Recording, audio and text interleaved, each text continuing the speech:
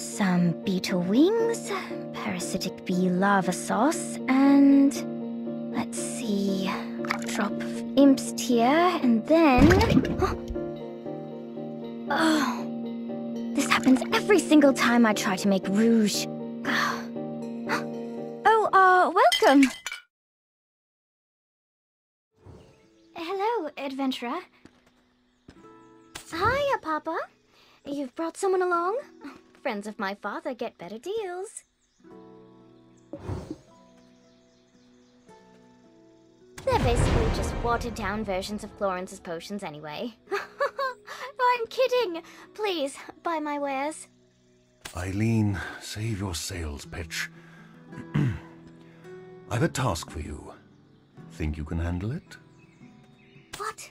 Another one? But I just finished the last one. Can't Florence just swoop in and save the day? Well, if you don't want this opportunity to meet a black spirit host in the flesh... What? No way. Look at those dreamy eyes. Nothing like the vacant corpse-like expressions I read about. Eileen, manners. Oops. Did I say that out loud? I'll just go stick my head in a cauldron and die now. Come now, child. No need for dramatics. They are in need of your aid. Me? Specifically? Sure you didn't just confuse me for Florence? Gosh, okay. Let's see. How long have you been exposed?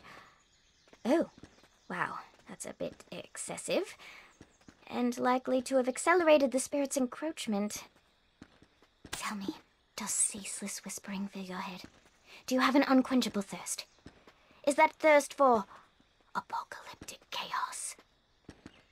Eileen!